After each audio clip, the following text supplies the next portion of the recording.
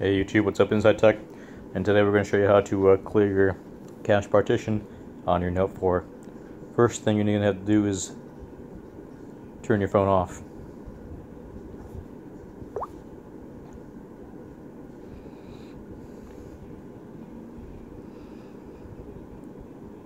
Okay, now that your phone is off, you're going to hold your power, home, and up key, all three at the same time.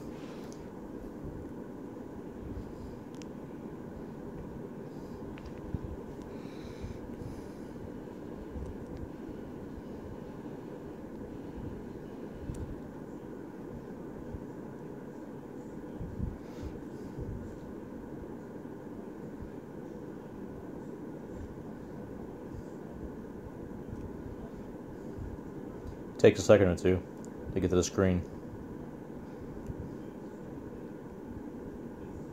So there you are.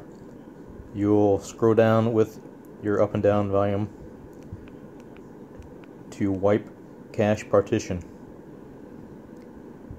and you hit your power button to initiate. Again, scroll down, power button, wipe cache partition, hit the power button. Very simple. Now reboot the system with the power button.